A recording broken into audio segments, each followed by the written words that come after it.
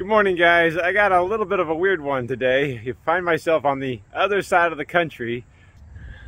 I'm over here at Sewell Motorcoach and Auto Mart at Harrodsburg, Kentucky, because I was asked by Doug Sewell a few weeks ago if I wouldn't mind coming out here and doing a few inspections for him. If you guys watch my channel, you know that maybe I am a little bit inclined to adventure and road trips. But Doug did throw a curveball at me the day before I was supposed to fly out. Rather than flying straight to Kentucky and coming straight to the dealership and doing some inspections, he asked me if I wouldn't mind doing a small detour through Orlando, Florida. Well, my ride's here. It's not very often you get picked up from an airport in a 2022 Dutch Star, but here we are. And meet him there. Do a quick inspection on this 2015 Anthem from Integra. He had just made a deal the day before about picking up this 2022 Dutch Star. So his original plans of picking up this one kind of fell through. He hoped that I could do an extended test drive on it as part of my inspection. Thank you so much. Thank you, Doug. Appreciate it. Okay. This is where I say goodbye to Doug. We part ways at this point. Hopefully we meet again in Harrodsburg, Kentucky. Welcome back to Kentucky.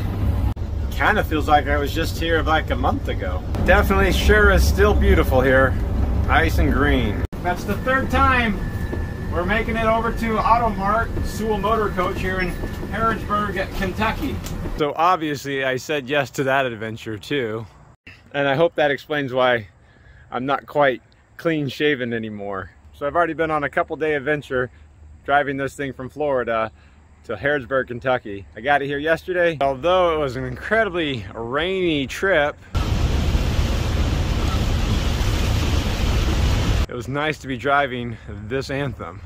Now this Anthem was a beautiful coach, and I'm sure we'll go ahead and take a look at it later because it was definitely a good way to travel the US. So my current problem is I'm not quite sure what Doug has in store for me today, so I need to go check in with him.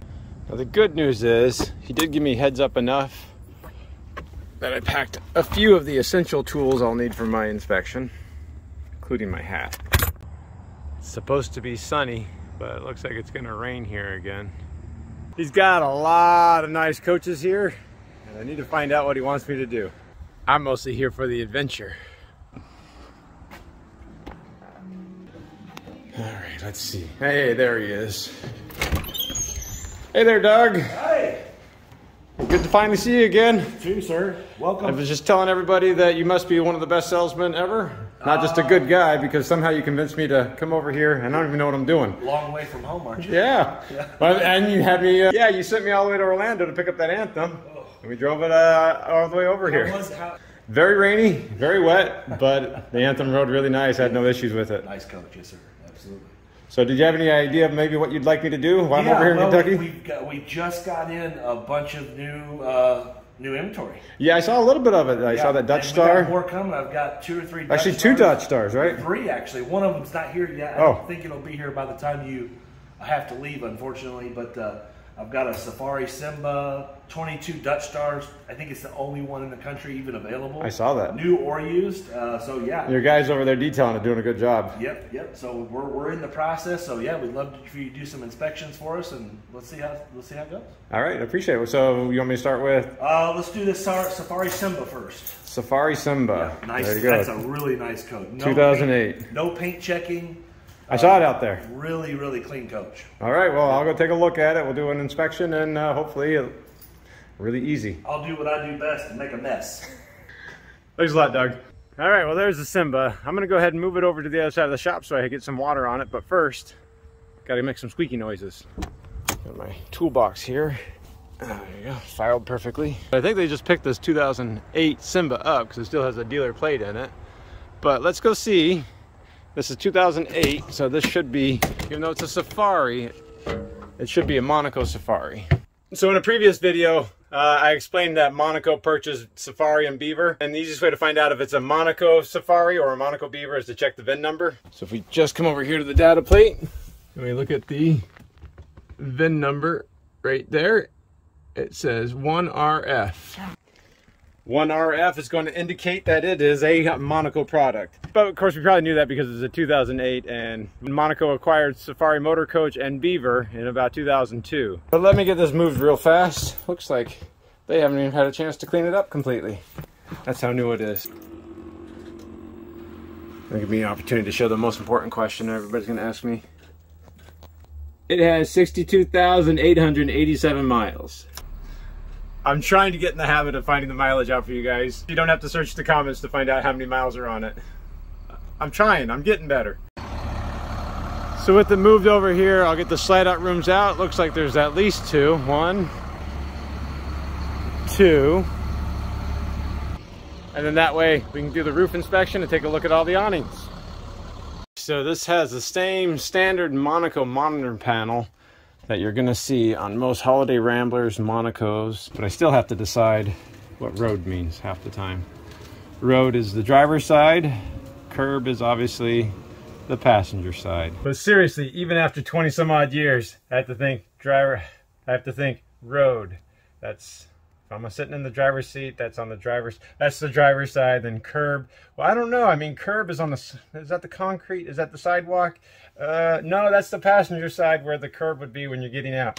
I mean, why don't we just say drivers and passenger sides? It could be worse. You could have a Newmar that has DS and ODS, which can be quite confusing. Newmar is the door side and the opposite of the door side. Sometimes people say driver's side, opposite of the driver's side, but I mean, why do I have to explain ODS to people during walkthroughs? Come on, Newmar, just say passenger side. But I don't know if you guys noticed right here, this one has a Victron inverter remote panel in it. Doug's guys just installed that because the Magnum inverter that was in here went out, and Doug was interested to see what I thought about Victron. But apparently he didn't watch my video where I installed 2 Victron inverters on a country coach bus conversion. Supply chain issues are still a thing, and the Magnum inverter that was in here went bad, and they could not locate a replacement, so they went with Victron. But of course, Victron is kind of the gold standard of inverters anyways. So that's a nice upgrade this future Simba owner got. I'll take a quick sneak peek at it.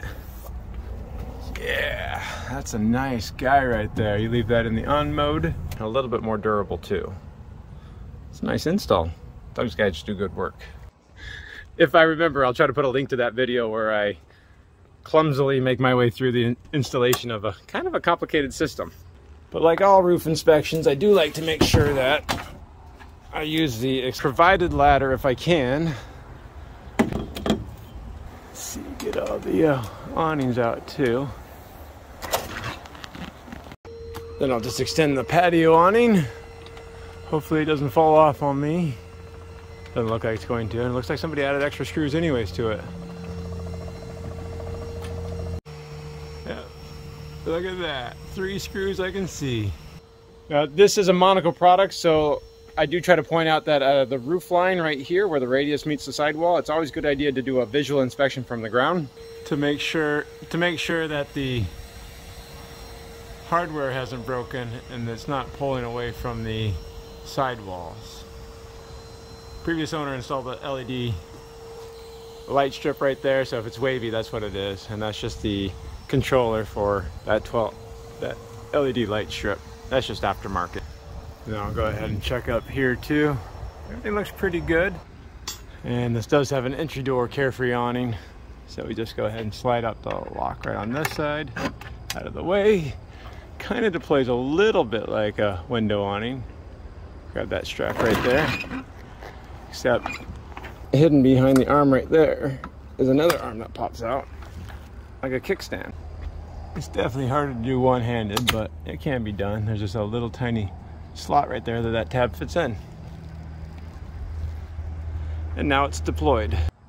Now before we get on the roof, I did notice there's a Norcold refrigerator in it, so there's one thing I always want to do on an inspection with the Norcold refrigerator. For my liability purposes is to look in the back section here and make sure that I see that recall kit's been done on it. Temperature sensor is installed, but more importantly, this isn't bypassed, so it looks like it's been installed. So now I don't have to worry about my liability or Doug's liability. It's already done. Let's go ahead and get on the roof finally. The ladder feels nice and strong. It's not loose. Really good there. I will notice the rear cap does have peeling clear coat on it, which of course is almost a universal find on RVs after 3 or 4 years in the sun. And of course, speaking of the sun, looks like it came out today. So I did throw the hat on. Go ahead and take a look at the clearance lights, make sure they're not cracked. They don't appear to be cracked. Oh, no, we're good. Very nice. And I will walk the rear cap right here. Now these, the roof is riveted onto the framing underneath because this is a Monaco design. This is still a one-piece fiberglass roof. I do like what I'm seeing. I'm seeing a lot of signs of maintenance being performed on this.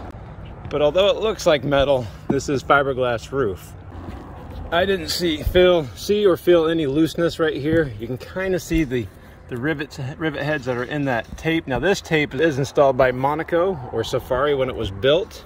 And what I assumed happened right here is going in and out of the ladder enough that it started to tear the tape that they put there. Now the tape that was up there when somebody was walking on the tape. So they've just probably added more roof repair tape, a little bit more durable stuff here.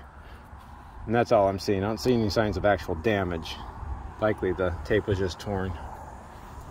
We'll go ahead and take a look over there. That scene looks good. We look good over here, except for all the peeling clear again. That's pretty common.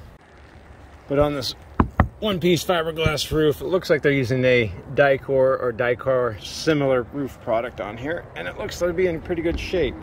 There's just going to be a cable entry port for the coax cable that was up here. You can see it traces all the way up there. So that's definitely aftermarket. We'll take a look over here. More peeling clear. Take a look down the sidewall. I don't see any issues. This window awning fabric looks dirty, but no real issues to it. The sealant looks good. Over here at the rear AC, I will try to move it lightly with my foot without breaking anything. There is a crack right there, but not that important of a deal. I did see some signs of maintenance up here. Now this is the remnants of the old roof tape that was up here. It's a tar-based tape. It is difficult to take off. So somebody has replaced the skylight on here. And that's a good sign. It indicates that they have been taking care of things. Looks like they did a pretty good job. They even riveted it down and screwed it down, because the framing is actually so underneath this roof deck is going to be styrofoam, then aluminum framing. So it's actually about 1.5 inches of a thermal break between the framing and the roof deck for insulation purposes. So it's kind of hard to mount things to these roofs properly, because this roof itself is a little bit more free floating. It might move around on you as you walk. Follow this bedroom slide out topper. I will come to this right there. It looks like there's a hole. I would recommend replacing this topper fabric. I'm not seeing any other signs of distress. This sewer vent, the plastic's deteriorated, but it's not broken. Sealant looks good. This refrigerator roof vent, everything looks good underneath, and we look good. We have a max air vent cover over this vent. The good news is it looks like it was installed properly, so water can get out from underneath there. Like I said, I've never had very good luck taking these off without breaking the vent itself. We come over here. Maybe there's a little bit of cracking in the sealant right there. I could recommend resealing that. But again, another sign, this is a brand new slide out topper fabric that's just been replaced, so somebody's keeping up on the maintenance here.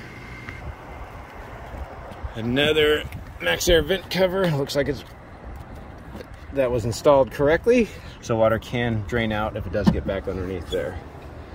This radio antenna, man, that looks like the factory installed it originally. This looks just as good as the day it left the factory.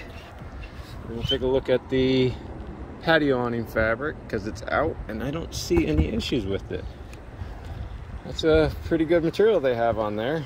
Now this front AC, you notice this AC shroud is completely different. It's got a much better mold to it, and it's shiny compared to that one over there.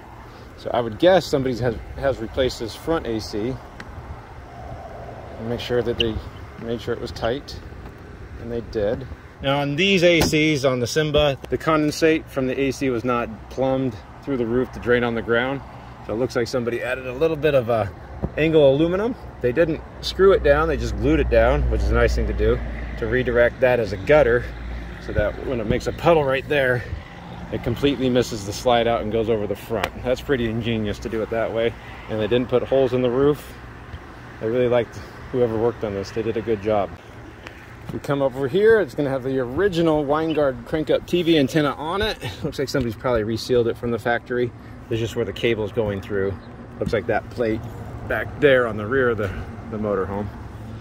But they did upgrade the antenna itself to a King control antenna. Alright, I'm not seeing any issues with the radius on this side. Even the paint looks pretty good. There's maybe a little bit of spider checking, but that's going to be very common on fiberglass radiuses. Nothing to worry about. It's just on the surface level. It's not a waterproofing issue. It's still very thick and very strong. The stitching on this entry door awning and the fabric itself is probably at the end of its life. I'd recommend a new fabric. And this front cap, believe it or not, doesn't have peeling paint on it. Huh. Take a look at the clearance lights. Sorry about that, guys. I know it makes a lot of people a little bit queasy, but I do have to look at them. And then this radio antenna is facing the wrong way, but it's secured and probably works just fine that way. Here's the Winegard Traveler that somebody had installed at some point, because it did not come with this originally. This is a Dish Network one. You can just tell by the reflector itself. Cable to the front TV, and then we already saw the cable to the back TV. Last thing to do is walk the front cap seam. I don't feel it loose at all, but I will note that somebody's done the maintenance on this and changed out the original tape that the factory installed to a newer, more durable tape. It's probably not the right term.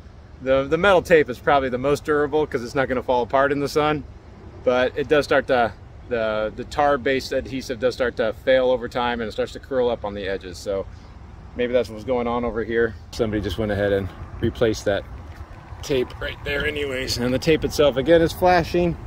It's not really a lap seal. There is sealant all the way underneath that, then they rivet it down. The tape is just going to help redirect water all the way around, which is true about all lap sealant. Lap sealant should never be used as the primary seal source. If your lap sealant is cracking, go ahead and clean it and reseal it.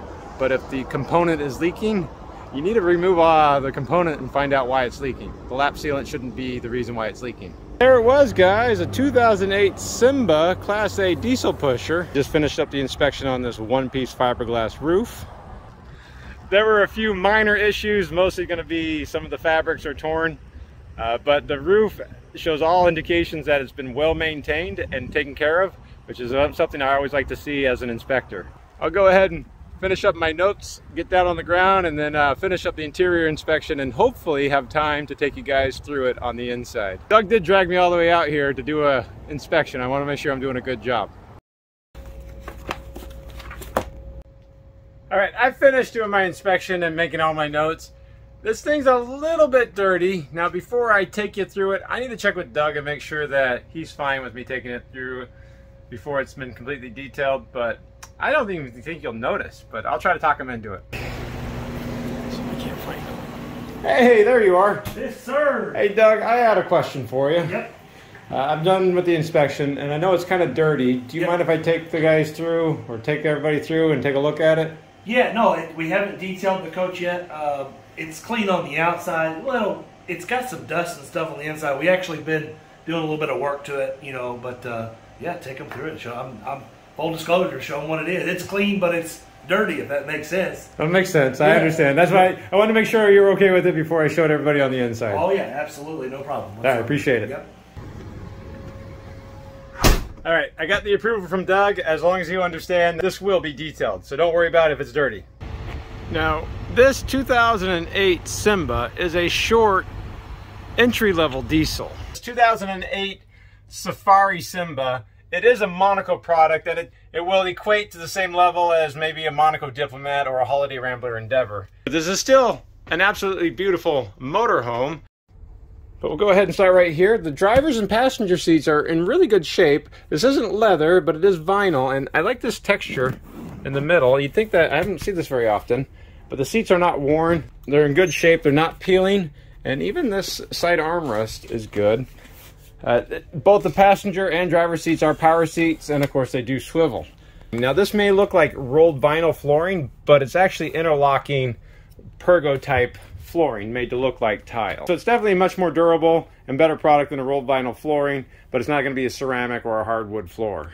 But as we look over in the driver's compartment, this does have true hydraulic leveling on it. Now it only has 3 jacks, so it has a center jack and then the 2 rear ones, which I found to be a little bit more useful personally. Again, we're back to rocker switches that I like. 6-speed Allison transmission, already pre-wired for the Roadmaster braking system for a tow vehicle. It's got a very viewable dash. The backup camera is still original, and believe it or not, that guy's working flawlessly. Now, kind of surprising to me, it does have a 1-piece windshield on it. Dang, that's a nice looking Dutch Star. And it even has these shades on either side for the driver and passenger, which is really nice when you're driving down the road. It's even better, I think, because they're manual. Like we saw on the outside, it does have 2 slide outs, so the driver's side front slide out will have the sofa. Again, this sofa is just a vinyl sofa. It's not peeling, it's not tearing. It's still the original one that matches the driver's and passenger seats, and it's in good shape. This is a hide-a-bed though. If you take the cushions off, it's just going to flip out like a normal residential hide-a-bed. Could be about a full size. So that's a nice feature to have already. The dinette table obviously does not turn into a bed. It does pull out. The countertop itself, it's a Formica laminate countertop, but it does have a solid surface Corian banding on it. Of course, the day-night shades are just pleated day-night shades. Another thing you'll find on these entry-level diesel pushers is the cabinet doors themselves are solid wood. They're in really good shape, but the cabinet faces themselves and a lot of the trim is going to be engineered lumber. But sometimes that engineered lumber is a lot more stable and lasts longer. You can see all the cabinetry above the drivers and passengers area. It still has the original home theater system in it, and it actually works. But they did upgrade the front TV to a more modern Samsung TV. Now across from this sofa, you'll find a second sofa. Now this sofa also turns into a bed, but this is just a jackknife sofa. I don't think at that bed out, you cannot extend this bed. But you could still sleep on the couch. This is, of course, just a fabric sofa. This is one of those things that probably needs to be cleaned. But other than that, I don't see any tears on it. Even though it's a laminate countertop in the dinette area, the galley has a solid surface Corian countertop. The sink covers are solid surface, and even has a countertop extension that pops up. And I say it a lot in my videos, I am a fan of the asymmetrical galley sinks. That way you could theoretically leave this sink cover on, move the faucet over there. You still have a working galley sink, but you have additional countertop space over there. Underneath this cover right there is a 3-burner propane stovetop. Now, of course, this does have the rotating spark ignition. Now, rather than having a crummy LP oven down below, you have good drawers. And these are ball bearing guides on it, and it is cabinet grade plywood. It's not just pressed wood. But instead of that oven down below, you have a convection oven microwave above. But this is a new Frigidaire Galley series. So one less thing you have to worry about has already been replaced. You have a new inverter, new front AC, new microwave, and even a newer front TV. Now next to the stovetop is going to be the refrigerator. Now this is a 4-door Norcold 2-way refrigerator, both propane and electric. I did just turn it on a few hours ago and it's nice and cold up there. Saw that the recall has been done. And even these door panels, these are solid wood doors. Even like the faux wainscoting that's in the galley area right here. As we push our way back through this hallway, there is a pantry right next to the refrigerator. And that's where the central vacuum cleaner hookup's going to be.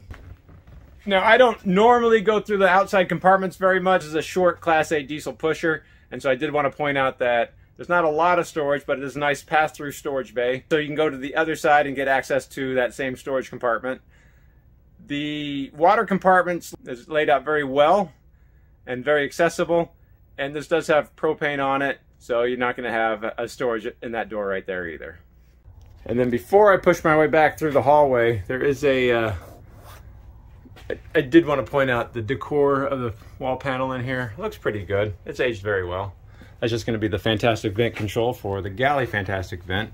We already saw the monitor panel right here. It does have 2 roof ACs on it, and there's that new Victron remote panel. Even on the entry-level diesel, they gave you energy management systems on it.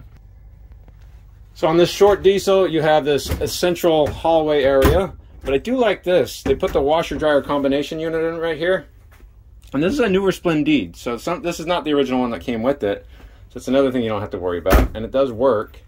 Directly across from that is going to be the bathroom. This is a central bathroom. Just has a porcelain Thetford gravity toilet on it. Back to a laminate countertop in the bathroom area. Still has a Corian trim on it. It's in good shape. Still have the original wallpaper border trim. And instead of a medicine cabinet above, you just have a mirror and then more storage right above the toilet. Right across from the toilet, which actually there's a lot of room right here, so you don't have to squeeze your way past the toilet to get to the shower, like a lot of coaches. Little latch right there. This is a real glass shower door, and this is a rear fiberglass shower stall. It's a more of a rectangle shape. It does have the skylight above. It's a really decent sized residential quality shower. Let's go ahead and step up maybe 6 inches. And I'm 6 foot, so I didn't hit my head going in. I'd say I have a little bit of elbow room and shoulder room in here. And yeah, wow, that's 1.5 feet to the bottom of that skylight. So if you're tall, you'll fit in here. Now as we exit, didn't have to duck either. Well done. As we go out of the bathroom, the previous owner did put a bracket right up there so that this bathroom door did turn into a nice partition. I see some of the most clever things that I would never have thought about as an RV technician. And as we go past the double pocket doors, I will point out these are actually solid wood too. That we do make the transition from the laminate flooring to carpet in the bedroom. This is a north-south bed. It is a queen size bed, but it is a sleep number bed. There is storage underneath. And you can kind of see the central vacuum cleaner, the folding chairs for the dinette, and that sleep number pump. It's a newer system on it. But as we go past into the bedroom, we'll see that we do have Corian solid surface countertops in the bedroom here. Nice drawers. A nice closet in here, so on the short diesel you aren't stuck with a closet in the hallway. So that's nice. It has a legitimate headboard on the back wall and not a window with all the window trims that you interfere with your pillow. So more storage above there, but this is going to be the electrical center. There's a ceiling fan here. You'll see the bedroom TV's mounted on the wall. I would probably upgrade this one. It's probably close to the original TV. And as we make our way around over here, you'll see even the nightstands are solid surface Corian countertops. And they mounted the DVD and satellite receivers out here. So that goes from there all the way to there. That's pretty good viewing from the bed. But thanks a lot for joining me on the inspection of this 2008 Simba. That's fun to share with you guys. I haven't done this in Kentucky, so I'm a little out of sorts if I've been rambling too much. But this is a pretty nice unit. It's very livable, very usable, and some of the features I didn't point out that I like the most about it is laminate flooring from the entryway all the way to the bedroom. And this is 2008, kind of before that trim became really popular. It has the 2 sofas. I like that galley setup over here. And of course the north-south bed in the back. It has a brand new inverter, a new microwave, new washer and dryer. And everything else is in pretty good shape. But there's one more thing that I didn't kind of point on the outside. I don't know if you guys noticed, the sidewalls, I didn't see any checking on that. The paint on the front cap, I almost feel like it was just repainted, but also has a 3M shield on it. So if they did that, they spent a lot of money up here. And the headlights I did notice were new too. I know the next question is, how are the tires? These tires are from 2020 on the steer, but the rear ones are from 2015. And of course, the most common question I'll get is, well, how much is this thing? I don't know how much it is. I might have to go talk to Doug about it. Hey Doug, sorry to bother you one more time. Just in case, because I always will get the comment, what is that actually selling for? Or is it for sale? I don't even know if it's for sale. No, we just got it finished through some service and stuff that it needed. $89,995. It's an 08 model. I think it's got reasonable miles, maybe in the 40s, 50,000 miles, somewhere in that range. So yeah, it's on our website, SewellMotorcoach.com, and also I'm going to do a walkthrough video on it. So if you jump over to my YouTube channel, you'll see a full walkthrough video, kind of explaining some of the features and whatnot. So which you're going to do way better than I am on that. So. All right. Well, I appreciate it, Doug. I know you're a busy guy. I'll just get back inside there. All right. So there you guys go. You got the price there. If you have any questions about it, I'll leave the information in the description, and hopefully that answered everybody's comments. So that was a pretty fun adventure that we've gone on. Don't forget that Doug did start his own YouTube channel at Sewell Motorcoach. I'll put a link in the description, but also don't forget to take a look at my good friend Andrew Steele over there at RVing with Andrew Steele. Andrew and his channel is pretty much how this whole adventure started anyways, and how we were introduced. Thanks a lot for watching, guys. I don't know what's going to come next, but I'm sure it will be fun. Now, before I leave you guys too much, there was one thing that I didn't point out on that video about Monaco, about finding the best Monacos. I said something about the driver's side front compartment. On these entry-level Monaco diesel pushers, if it has this plastic ABS door on it, usually with 1 or 3 holes in it, and it looks like this is going to be a true Monaco product. So those are not part of that that video that I was talking about. One that has this panel, again, this is going to be a true Monaco chassis. That'll be a good one to look for. It won't be the Max Force chassis. But thanks a lot for watching, guys.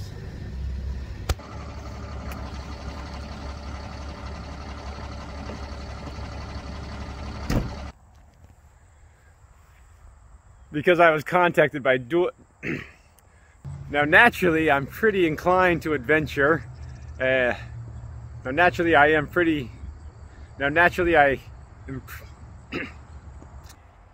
Of course, we probably knew that because it was 2008 and Monaco, and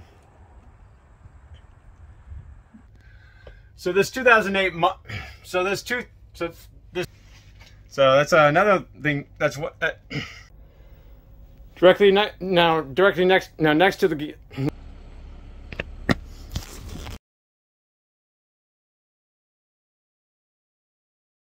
So this is a 2015 Anthem from Integra Coach.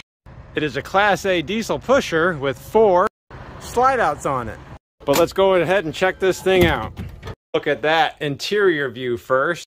Now both the driver's and the passenger seats are in really good condition. I don't see anything wrong with the fabric. They are power and heated seats. It does have motorized day-night privacy shades in the front. It has a very useful smart wheel on it that has radio controls on it too. And it is a hands-free Bluetooth enabled radio with backup camera. Built into it is a dedicated monitor with side view cameras and the backup camera. And above that you'll find the over-the-road TV. All the wood will be solid wood cabinet doors, solid wood trim, a solid wood cabinetry. But on the floor is going to be some really elegant, gorgeous ceramic and stone tile with inlaid glass and stone tile border. The driver's side front slide out, you will find the main TV with a Bose soundbar below, electric fireplace down below that. This recliner can be moved wherever you want it to be. The dinette table, along with all countertops, will be a solid surface Corian countertop made to mimic the look of stone. It does extend out for additional seating. And behind that, you'll find the Frigidaire Residential 110 refrigerator with freezer drawer down below. From that slide out, on this other front slide out, we'll find the most versatile sofa. It has a recliner built into it there, but it has this extra sofa cushion right there because it extends out. That cushion down below gets put right there, and that extra cushion becomes a seat back cushion for a very large wraparound sofa. But this is still a bed. And this inner spring mattress also has a pillow top that is an air mattress. Galley. Now the galley does have a countertop extension. Just pull straight out on that. Asymmetric under countertop mounted stainless steel sink. A 2-burner electric stove top with convection oven microwave above. And drawer dishwasher from Fisher Paykel down below. We'll make our way to the bathroom. Has a double vanity set up for his and her. Now back in here, we're going to find the actual water closet with a porcelain macerating toilet, a large corner shower with tile shower walls. Make our way to the last two slide outs. There's a king size sleep number bed and this bedroom slide. Across from the bed on the last slide out will be the bedroom TV, the dressers, and next to it is a stack washer and dryer above. And past these sliding mirror closet doors, big surprise, a cedar lined closet. So a 2015 Anthem from Integra, luxury Class A diesel pusher motorhome. Good morning, guys. Got pretty stormy in Georgia last night. Unfortunately, it's still pretty stormy out there, but I can go get breakfast. It's less than 5 hours to our destination in Harrodsburg, but I think I do have time to go get some provisions. The bare essentials, of course.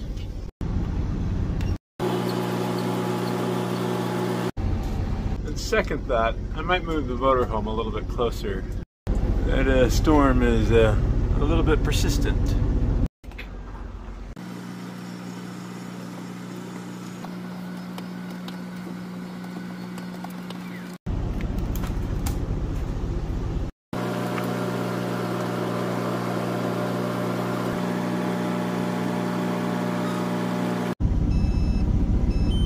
Hey, we got the jacks up. All aired up, and I do have fuel and even diesel exhaust fluid, which I did last night, so I wouldn't have to worry about it in the morning.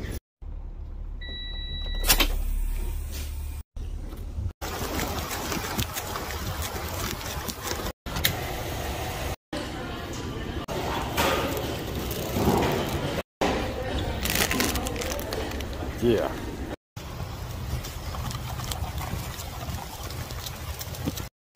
Well, that almost worked to keep me dry. Guess it's a good thing I moved a little bit. But I have the essentials, and it's a little less than 5 hours to my destination.